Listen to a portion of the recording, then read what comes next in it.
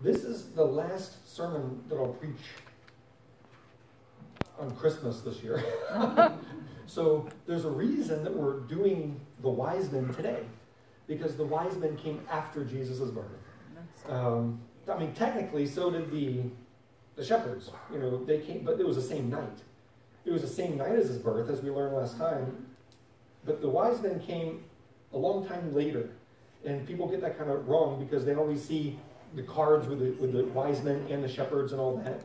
And, you know, how many wise men were there? Well, Isaiah 60 verse 6 leads, the prophecy of it says a multitude of camels, bringing gifts like gold and frankincense. So Isaiah chapter 60 verse 6 gives the impression that it was many, many, many. But there's only 3 gifts, so that's the reason they always say 3 wise men.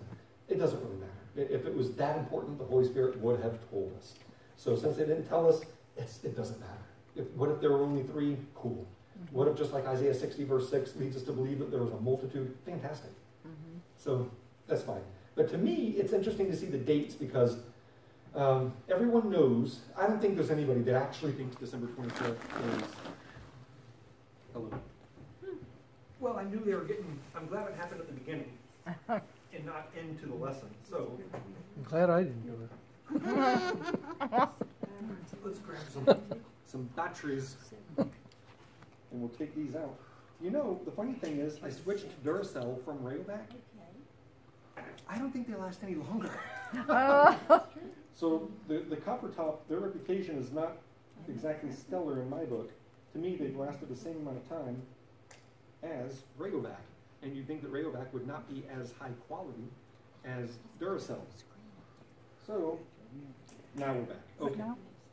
So, as we were saying before, I do not believe that anyone actually believes that Christmas is December 25th, right? I mean, I think that we all kind of have that notion that December 25th is a date that was selected by the Catholic Church because Constantine had selected it to coincide with all the different religions' winter solstice. Whenever there was a festival, and there were things always happening with the pagans. And so whenever Constantine wanted to combine all of the pagan religions and have them all celebrate at the same time, he chose the winter solstice because it was the one that they all had in common, except for Christianity. And he lumped Christmas in with that and made it the state religion that everyone had to follow. You were a pagan priest one day, and then all of a sudden you became a Catholic priest. And so December 25th, I have the dates. I mean, it's a matter of history. The first recorded instance of December 25th being Christmas is the Roman Emperor Constantine, 336 AD, 336 years after death, the year of our Lord, AD. Then it was made the official date in 350 AD, some 14 years later, by the Pope, Pope Julius I. Why did he do that? I guess he didn't care so much. But I think we've learned that if the Catholics say it, you can almost bet that it's wrong, right? I mean, I know that sounds funny, but it's kind of the way the trend goes. We know that it could not have been December 25th just by certain clues in the Bible. In the same region, there were shepherds living out in the fields, keeping watch over their flocks by night. You're not going to find any shepherds past about mid-October. You're not going to find any shepherds out with their flocks in Israel. It's very cold. And it becomes it's hard to traverse. And so it's almost impassable, a lot of the terrain where these people would be. So you don't really find flocks past about mid-October. They stay in their pens, in their sheepfolds. Now look what Jesus said. And pray that your flight, whenever you're running from the Antichrist, pray that your flight is not during winter or on the Sabbath. So why not during winter? Is December 25th winter? Yeah, because it's impassable. It's very difficult to traverse the land in that time of the year. So here we see that there are shepherds keeping watch over their flocks by night, right? So that automatically tells you we're not talking December 25th here, right? I've done probably more research on the dates I'm about to show you than I'm sure other people have done more, but you know what? It's hard to find it all in one place, I'll tell you that much. and it's not very widely spread. As a matter of fact, this is probably news to most of you, what we're about to go over. But if you take about a good week of your life and go through all of the ancient writings and all of the hints and the tips and the clues that you can gather along the way, you'll probably come up with what I'm about to show you now. What I'm about to show you is just the product of many, many, many, many hours and days of researching, because I just wanted to know if we could find the real date of Christmas. And on top of that, the real date of when the wise men came. So here is the product of many hours and days of study. Okay, let's start with the dates that we're sure of and that we know and that are widely taught. August 5th, 70 A.D. General Titus destroys the temple for the Romans. Okay, Josephus was there. Josephus was born in 37 A.D. and he died in 100 A.D. Now, the destruction of the temple was in 70, so he was in the prime of his life doing his historian job during all this time. So he was there. He described it in his books. And so Josephus lets us know August 5th, 70 A.D., General Titus destroyed the temple. Now, one thing we also know, Josephus tells us, but the Bible also tells us. If you go to First Chronicles chapter 24, think of it like this. Whenever we get raptured to heaven, we're automatically put into companies of 24. Isn't it true that in chapter 4 and also in chapter 5 we see the 24 elders throwing their crowns before the throne? Why 24? Because in 1 Chronicles chapter 24, David, guided by the Holy Spirit, separated all the priests into companies of 24 for their rotation through the temple, to do their work in the temple. He divided them into companies of 24. Now, we've been made kings and priests through faith in Jesus Christ. And we know that it's talking about us in the rapture because Revelation chapter 5, verses 9 and 10 gives you the actual definition of who the 24 elders are. They're from every people, tribe, language, tongue.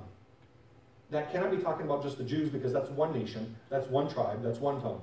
They're from every people, tongue, tribe, language. Okay? It's all of those redeemed by the blood of Jesus. You are worthy, for you redeemed us with your blood from every people, tongue, tribe, language. Okay? So, 24 priests. There are 24 orders of priests. 1 Chronicles 24. Josephus also tells us.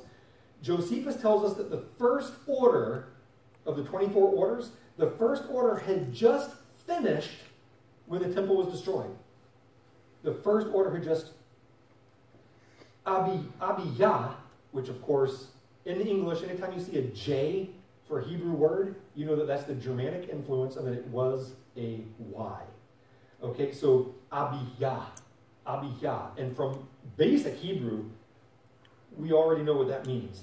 Abiyah, what does it mean when you say Abba, Father? What does Abba mean? Daddy. Daddy is like what a kid would say, Daddy. Ab is dad or father. Ab. Okay? Abi, if you say Abi, it's my father. Abi is my father. Just like whenever Jesus was on the cross, he said, Eli, Eli, lama sabachthani. Right? My God, why have you forsaken me? But my God, Eli. El is Elohim, that's God. El. L-E, the E means my God. L-E. Okay? So whenever we say Abi, it means my father, my dad. And then change the J to a Y, as it should, because there is no J in the Hebrew language.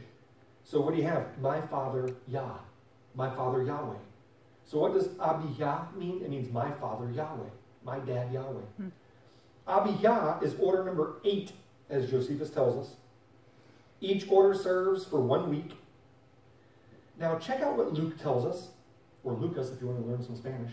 Check out what Luke says to us that most people skip right by. They never pay any mind to this verse.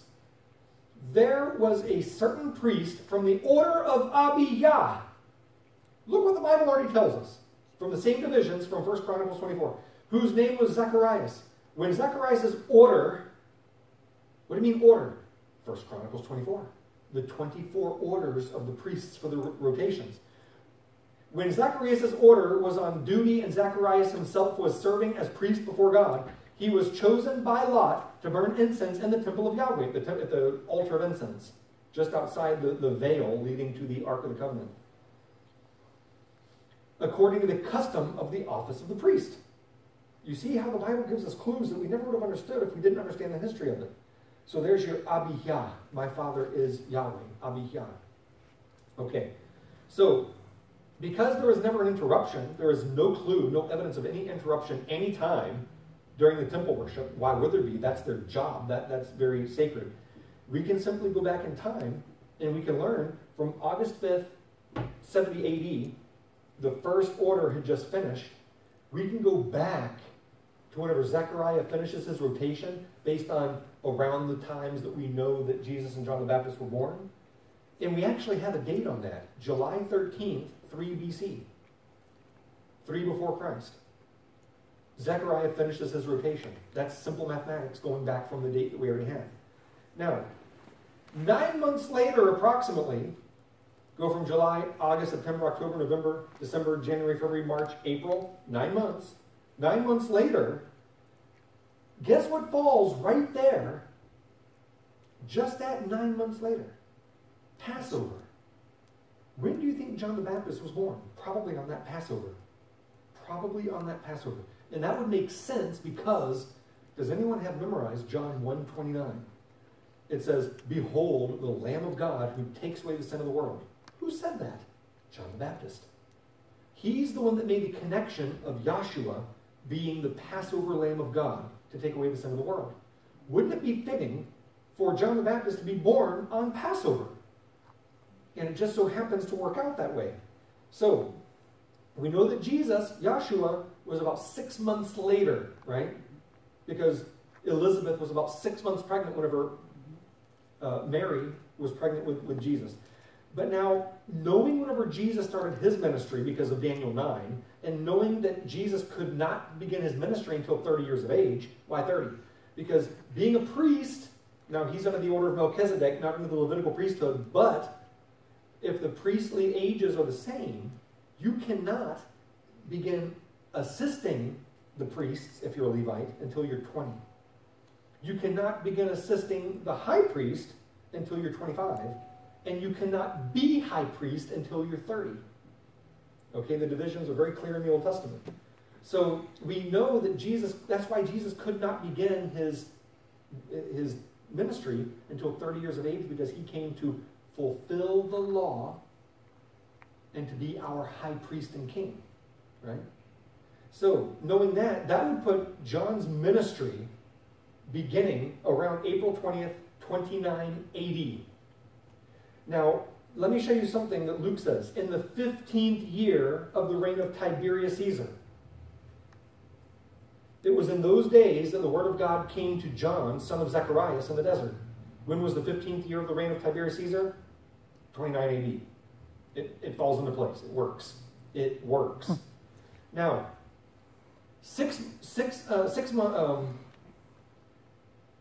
John was 6 months ahead of Jesus, so if we go from there to 9 months, that places, and there's a feast day right there, and it's the Feast of Trumpets. Now, Jesus' birthday would have been, if God keeps to his constantly using the feast days for his major mountaintops, September 29th, 2 BC. And we've already known that because of Daniel's prophecy. We've already known that 2 BC was the date of Jesus' birth, and everything lines up. I'm going to show you so many proofs right now that it'll make your head spin till we know it's 2 BC when Jesus was born. Now, September 29th, that's the Feast of Trumpets. So if you ask me, I am convinced that Christmas is September 29th. That is the date of Christmas, September 29th. The shepherds would still be out in the field, keeping watch by night. We're not mid-October yet. And it just falls in perfect line with John the Baptist, with everything else, and it's a feast day. And check this out. What is the date? What is the feast that we are convinced will be the host of the rapture? Feast of Trumpets. At the final trumpet, we will be transformed. We will be changed. Wouldn't it be funny if Jesus comes for his church on his birthday?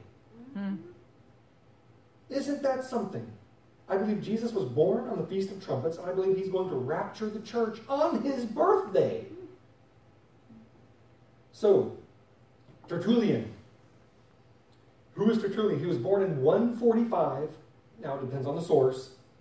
You will find some sources, several sources that say that Tertullian was born in 145 AD. You'll find other sources that say that he was born 160 AD. I don't think it matters. But he's a very respected theologian and scholar.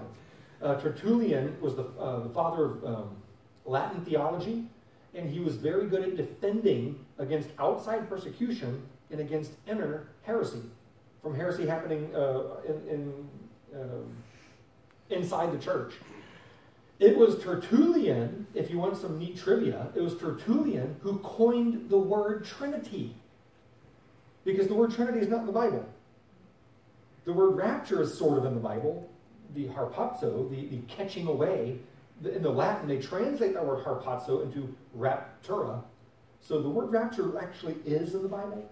1 Thessalonians 4:17, you can find that. So harpazo in the Greek, the catching away, that you can translate that word rapture. So that actually is there. And with 1 John 5:7, for there are three that bear witness in heaven, the Father, the Word, and the Holy Spirit, these three are one. It introduces a triune God. Three persons, but in one being one God. They're one God. Same essence, three different people. The Father is not the Son is not the Holy Spirit is not the Father. Remember what Jesus said in the garden, let not my will be done, but let your will be done. Jesus didn't want to have to suffer that horrible weight of the sin coming on top of him. He was willing because it's the Father's will. But if he could find any other way, he wanted some other way. He said, if there's any other way, let this cup pass from you. Does it make any sense that if they're the same person? That's called modalism. Modalism is whenever you think that the Father, the Son, and the Holy Spirit are the same person, just at different times they act like the different person that they are. Kind of like schizophrenia. Yahweh is not schizophrenic. You have three personages, but it's one God, just like us. I have a mind which makes all the decisions, but my mind is not my body, and my mind is not my spirit. It's one of the triune being, which I am. I am John. I'm John mind. You can't see my mind, but you know I have a mind because I'm reasoning, I'm speaking, I'm animated, right? I'm moving. You know that I'm alive because I have a spirit. You know that I have a spirit because I'm alive. What does James chapter 2 say? The body without the spirit is dead. What's dead? Every doctor has a different definition of what dead actually is. The Bible says once your spirit leaves your body, you are dead and there's no bringing you back except through God. So my spirit is not my mind. My mind is not my spirit or my body. My body is neither of the three. And neither of the other two. My body is my body. My body is the image of the invisible John.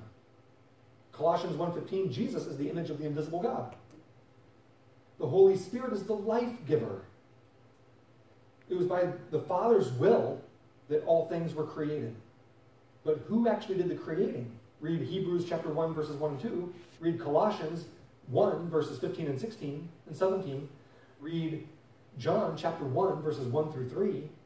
And you'll come to a startling conclusion that it was the Son, it was Yahweh Logos, who created everything physically. Yet, who breathed the life into it? The Holy Spirit. Who is responsible for us being born again? The Holy Spirit. So, you see the life giver being the Holy Spirit. You see the architect. You can look at it this way. The Father is like the architect. Yahshua is like the contractor, the one actually doing the work. And then the Holy Spirit is like the electrician, putting life into it. Three different people in one God. Just like I'm three different components in one man. Right? Yet the difference is that I'm trapped in one spot. I'm finite. Yahweh Elohim, Father, Son, Holy Spirit, are interdependent. Though they're one God, they're not trapped in the same place at the same time. They commune with one another. They're one God, but they're not trapped within one another. Hard to understand, but that's an amazing truth that the Bible shows us. It's an amazing truth. They are co-equal. What is my mind without my body? What is my spirit without my mind? What is my body without the two of them? Right? So, Tertullian is the one who coined that word Trinity, because you don't find the word Trinity in the Bible, yet you find the truth of the Trinity all over the place. So, it's a very interesting thing. Here's what Tertullian says. Caesar Augustus began ruling 41 years before Christ and died 15 years after his birth. We know from history that Caesar Augustus died August 19th, 14 AD. So Christ had to be born in 2 BC. So if he died 15 years afterwards, you simply have to, Caesar Augustus began ruling 41 years before Christ and died 15 years after Christ's birth. So you get 2 BC. Remembering, in order for this to work, you have to remember there's no such thing as 0, year 0. There's 1 BC and there's 1 AD. Once you finish 1 BC, you're automatically in 1 AD. There is no year 0. Okay? So if you're thinking to yourself, how does that work? Now you understand. Okay. Tertullian also tells us that Christ was born 28 years after the death of Cleopatra. Cleopatra was born 30 BC. What's 30 minus 28? 2. Christ was born 2 BC. Irenaeus, now who's Irenaeus? He was born 140 AD. Irenaeus was born 140 AD. He was a Greek cleric. That's what he did. He was known for theology and defending against heresy, kind of like Tertullian. Very respected, very, very respected. Irenaeus says that Christ was born in the 41st year of the reign of Caesar Augustus. Well, Caesar's reign began in the fall of 43 BC. 43 minus 41 is 2. So do you see how not only does the Bible lead us in this direction, but history from noted scholars and theologians, the dates and the years line up. They line up just fine. So, when would that place Yahshua's ministry? When he turns 30 years old. September 29th, 29 BC. September ministry, that should be AD, shouldn't it? I get confused sometimes. So September 29th, 29 AD, read that as AD. I should probably just change that. Realize that September 29th, 29 after death, he begins his ministry. You know what? I can actually fix that so it doesn't confuse anybody. Fix April too. You got April. What's that? You got April. That's Spanish. ABI, right? Where do you see that? Where is this? Breakthrough 4. The second line says April. April. Well, just know that April is April. Okay. Because that's how you say it in Spanish. Oh. So I write all these in okay. Spanish. All right. So let me get us back to where we were. But so I don't confuse you with dates because sometimes I'm just going too fast and I put BC instead of AD. So we know that Yahshua's ministry began September 29th, 29 AD, after the year of our Lord. AD means year of our Lord. So he didn't start his ministry before he was born, right? He started his ministry after he was born. So I'm sorry about that. I go too fast sometimes when I'm writing these things. So Yahshua began his ministry September 29th, 29 AD. And that makes perfect sense because that's about 6 months later, after John started his ministry, and then all of a sudden you have Yahshua coming up here. Here's John starting his ministry, preparing the way, and then here comes Yahshua on his birthday, September 29th, 29 AD. Now, we already know from Daniel chapter 9, verse 24 to 27, we've already been through the biggest prophecy in the Bible. I'll show it to you again here tonight. The biggest prophecy in the Bible, when the Bible tells us the day, it prophesies 600 years in advance, the very day that Jesus would proclaim himself king in Jerusalem on Palm Sunday. The Bible tells us that date. How do you think the wise men got there? We'll get to that. Some amazing insights you're about to receive. So Palm Sunday was April 6th, 32 AD. The crucifixion, the day before Passover, April 9th, 32 AD. And then, of course, April 12th, which is Nisan 17. Passover is always Nisan 14, which is like our months are not coinciding with the Jews. So for the Jew, that's called Nisan 14. That's Passover. Nisan 17 is whenever the resurrection occurred. For us, on our calendar, our month begins at the middle of their month, because they're on a lunar calendar. April 12, 32 AD was the resurrection. Check that out, 9 and 12, at least in the Julian calendar, you get 21, 777. Pretty cool. Okay.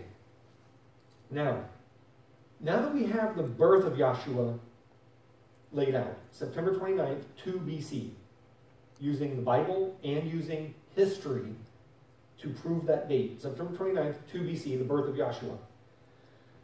I'm going to show you historically and biblically, because it is absolutely impossible that the wise men came to the stable.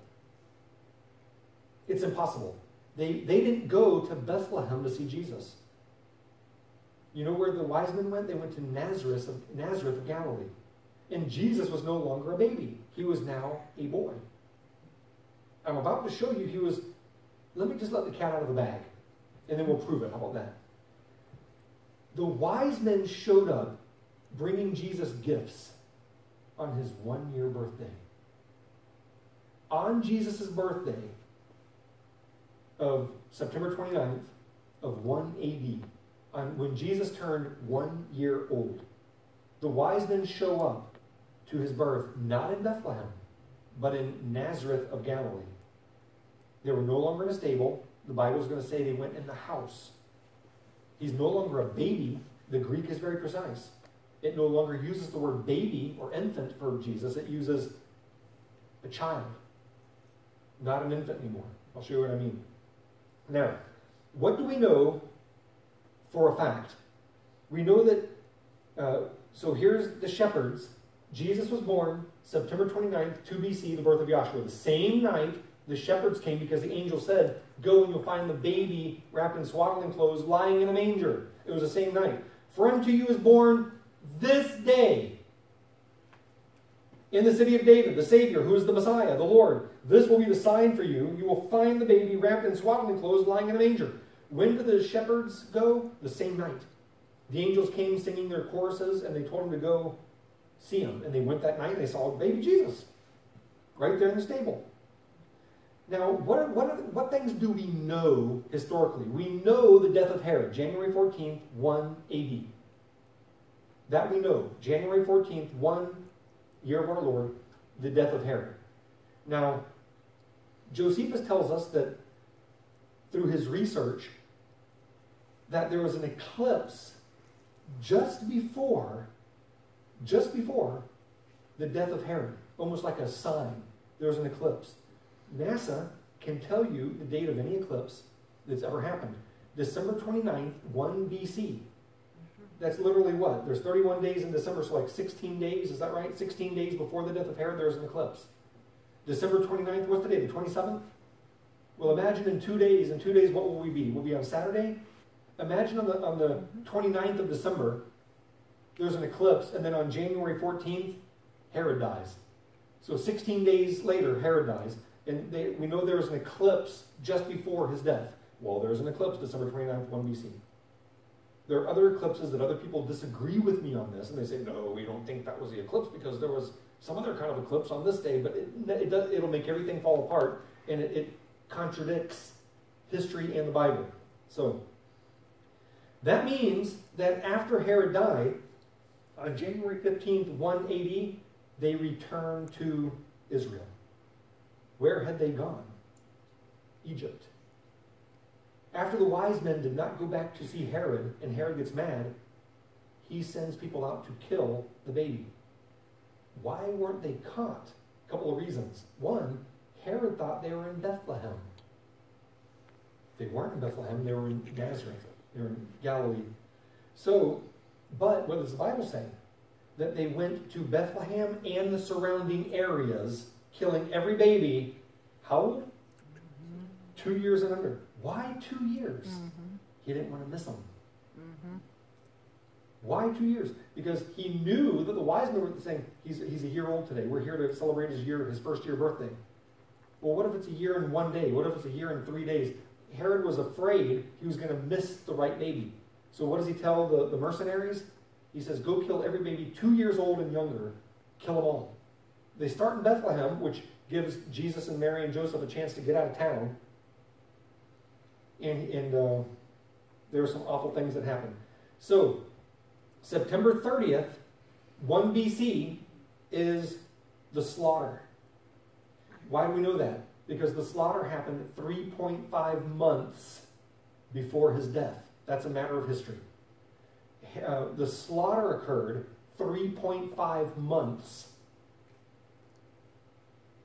before his death. So 3.5 months after the slaughter, Herod died. So therefore, how long was Jesus and Mary and Joseph in Egypt? 3.5 months. Now, with that being said, How do we know it's September 30th? Exactly. One, that's 3.5 months. Count it. From September 30th, 1 BC to January 14th, that's virtually 3.5 months.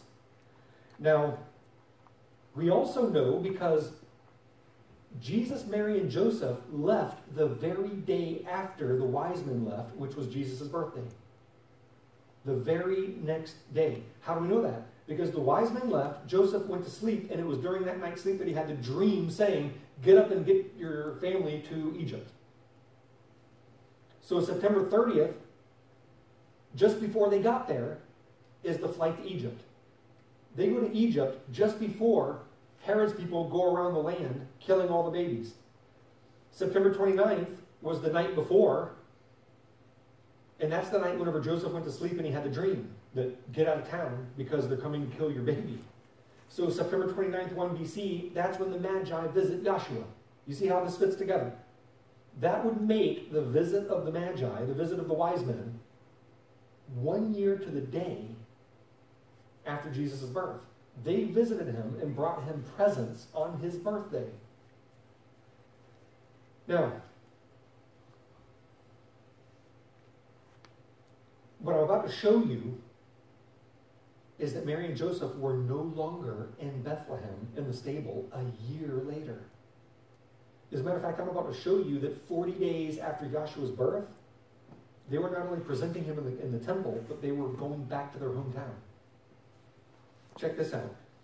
Leviticus, the law of Moses. What was Mary under? The law of Moses. What was Jesus under? The law of Moses.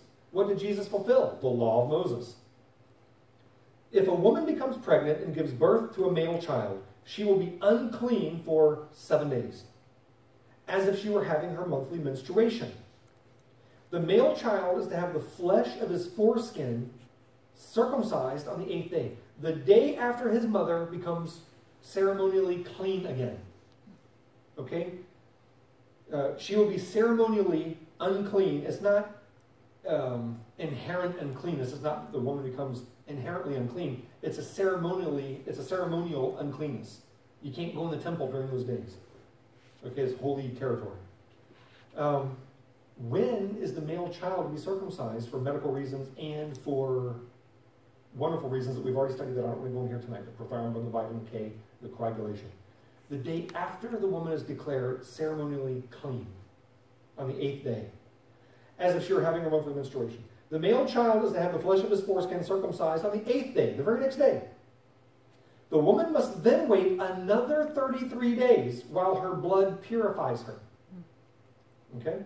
How long is that? 33 plus the 7, you have 40 days. So, while her blood purifies her, during which time she may not touch anything sacred or enter the sanctuary. So, was Jesus presented in the temple to Anna and to Simeon for the first 40 days? No.